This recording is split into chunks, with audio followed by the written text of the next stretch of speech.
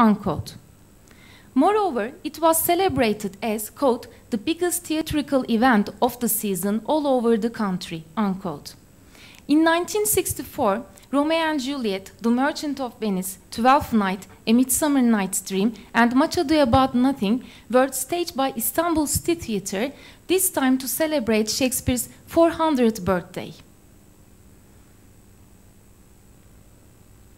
When we come to the 1970s, in 1972 and 73 season, The Taming of the Shrew was performed, which was directed by Ali Cengiz Çelenk.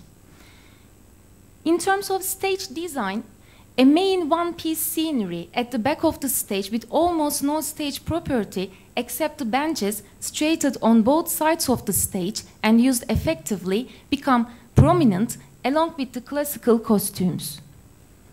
In the period between 1980 and 1988, the practice of staging Shakespeare's at least one play every season, which had turned into a custom, was abolished.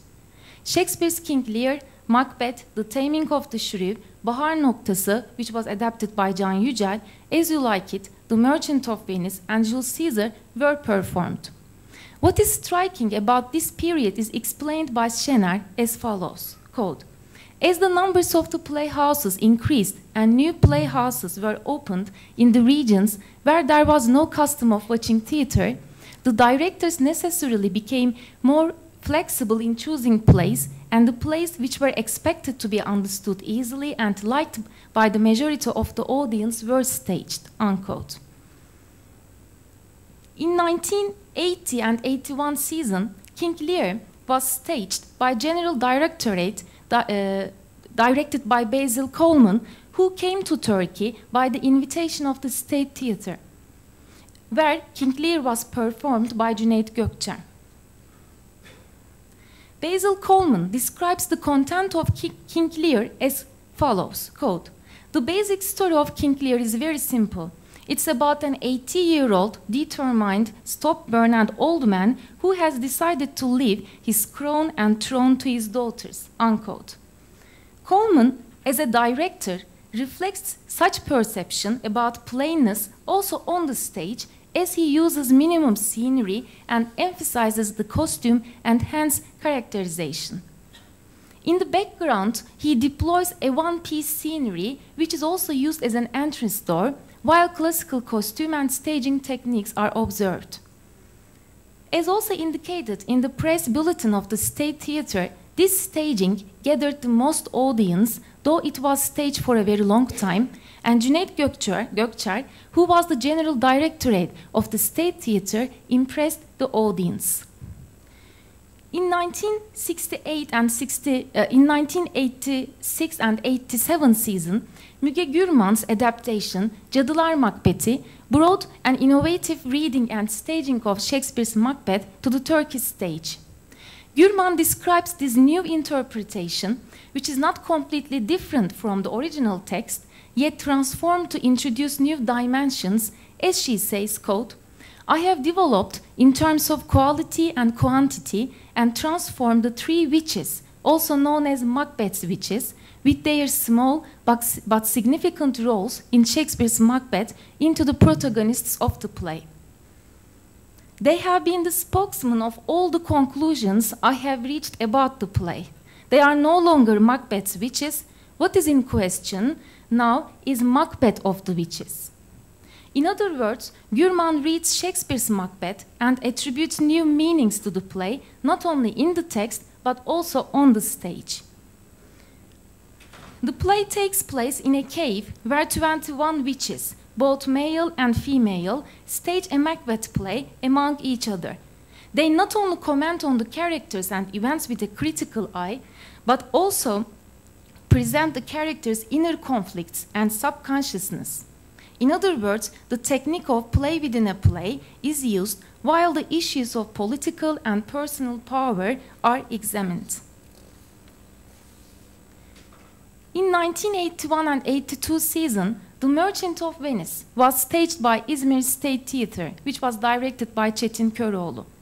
In terms of stage setting, the use of one-piece main scenery in the background, which also functions as the entrance and the exit, continues in the mentioned play. The stage properties like Portia's caskets and the desks in the trial scene, appropriate to the story of the play, are effectively used. The utilization of classical costume and the character's priority on the stage are the remarkable features of the staging. In his column at Cumhuriyet on the 2nd of March in 1984, Erdoğan Aytekin both praises and criticizes various aspects of this staging. Quote, "There has been enough research on scenery and music. There are good applications in terms of dramaturgy. Yet there are disunities in the relations among the music, scenery, and the actors." Unquote. In 1987 and 88 season, The Merchant of Venice was this time staged by Bursa State Theatre, and which was directed by Ewan Smith. This staging was completely different than the one in 1981 and 82 season in terms of stage design and use of costume.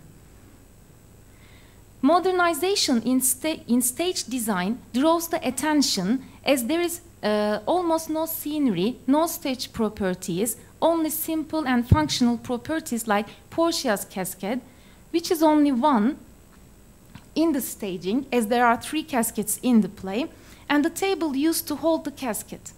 What distinguishes this staging than the previous one is the use of modern costume, as the characters go beyond their classical representations in the play and turn out to be people from daily life. The modern costumes are also very simple, which strengthens the presentation of the character. As Yılmaz Arıkan has stated, quote, "A theater cleared of scenery, property, costume, lighting, and music leave the whole power of expression to the actors," unquote. And in Smith's creation, the power of staging depends on the simplicity of the presentations of the characters in action and on a bare stage. In 1990s, the modernization of Shakespeare's plays in terms of stage design with minimum scenery and stage properties continues. Yet it is observed that the use of a one main piece scenery at the back of the stage has been abandoned, and instead dark colored curtains or flats are made use of.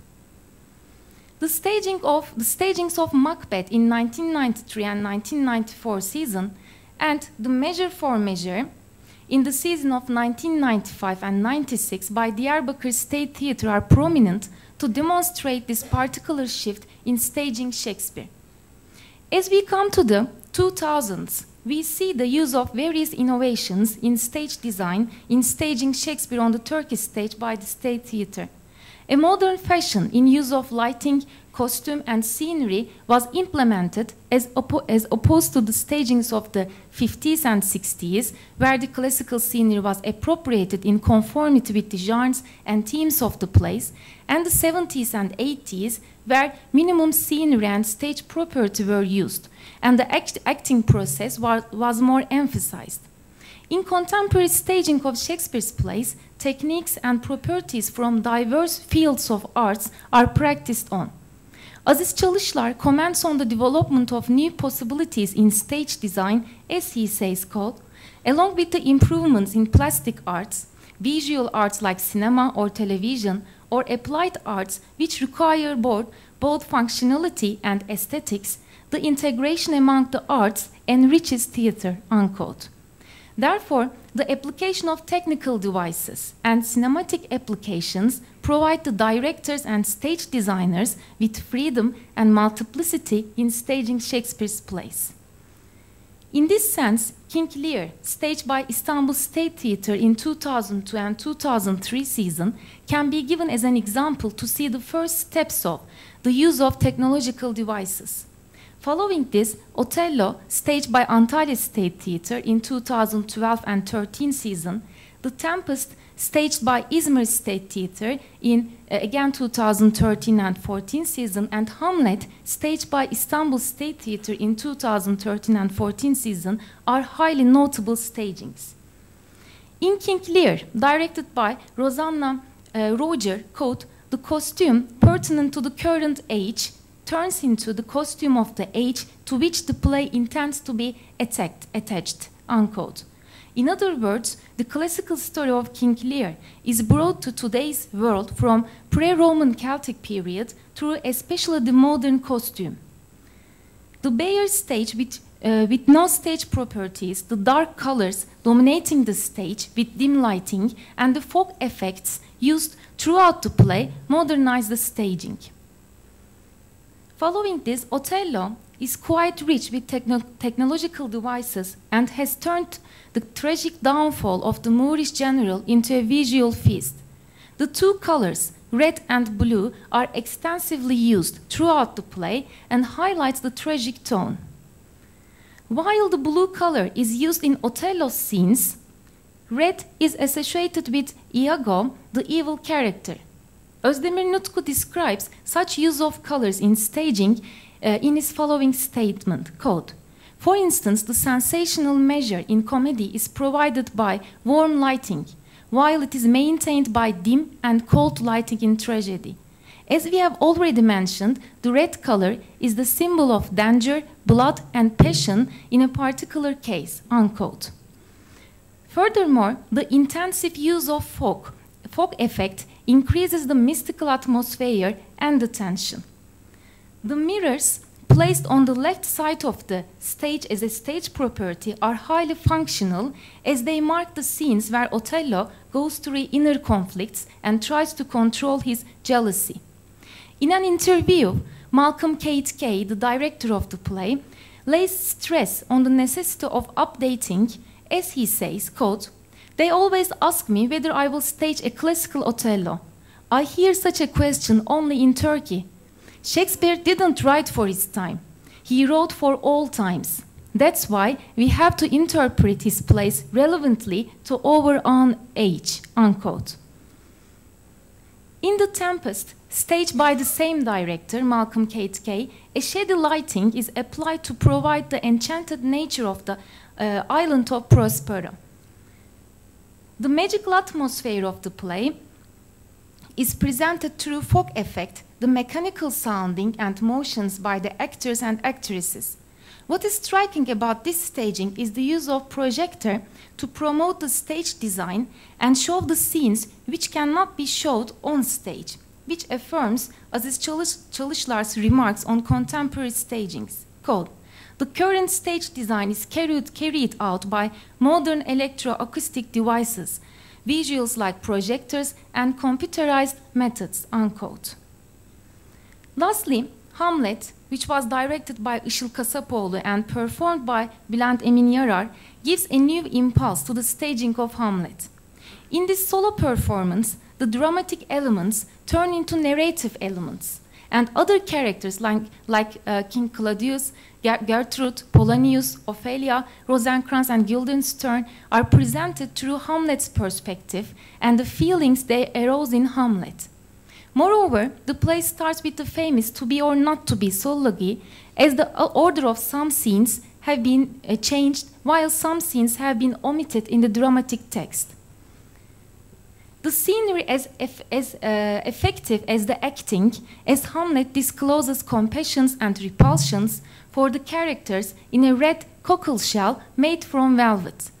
In terms of stage design and properties, various theatrical components supporting Hamlet's solo performance and personification process are used.